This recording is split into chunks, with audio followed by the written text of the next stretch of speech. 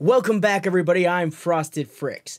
There is a game I'd like to talk about today, and it's an indie action, first-person horror adventure game made by Cybot Studios called Doorways: The Underworld. This title is available in the GG Influencer Project, and one of many games you can find on there to download and review. You can find this and more in your Freedom dashboard. In this game, you are playing as Thomas Foster, a special agent who must track a missing psychopath. Who is she? What is this place? How did you get here? There are several additions to this game, this being the third installment. However, according to the developer, you don't actually have to play them to understand the story. At the first look of the game, it would appear that it carries several similarities between Craven Manor with a slight influence of Outlast. So keep in mind this is a horror game, probably not for the faint of heart. Doorways: The Underworld came out on September 2014, and since then, on Steam, it has had mostly positive reviews.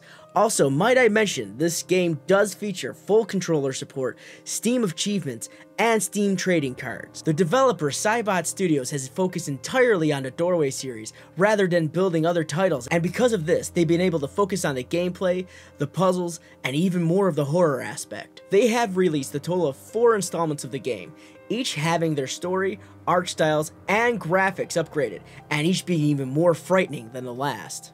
Cybot Studios has maintained the site, doorways.com, and communicates with its community once every 2 months about the game series, the most recent being in August of this year. Again, this game is available on your Freedom dashboard under the Game Giveaways tab on the left and can be found in the Bronze tier section. Reviewers, you are just a click away from what I can only imagine to be a really decent scare. Thank you all very much for watching, and I look forward to seeing your reviews on Freedom. If you enjoyed this, I am planning to make this a series here on Freedom. Please tell me in the comment section below if you like this idea. And again, thank you all very much for watching. And as usual and as always, my friends, stay frosty and game on.